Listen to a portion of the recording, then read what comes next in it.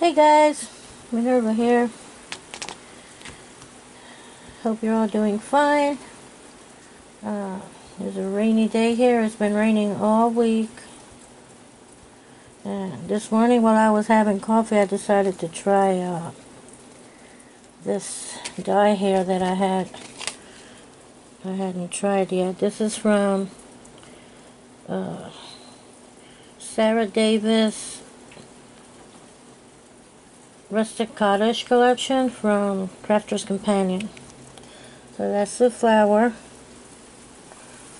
And I was going to make one, but got carried away. Well, the first one I made was this one. It's so cute. I like the way it looks. It's got the little ruffled edge, little cuts. And I used one of these papers from the Rustic Cottage pad. Beautiful pad. Sorry for the shadow. It's a little dark. There's a lot of shadow there. I don't know if it will be any better if I turn this light on. Let me check it out. Oops.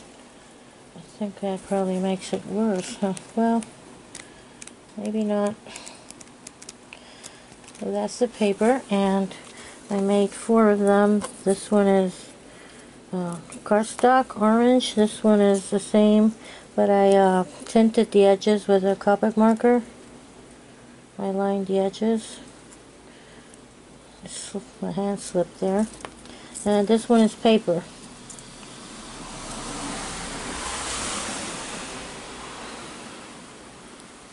So yeah, then since I had done that, I decided to try the other dye that I had, which is Classic Lily. It looks like this. And this is how it turned out. This is a light kind of purple. I think it's an ombre paper I have. Let's see. Yeah. I used the lighter side of this paper. And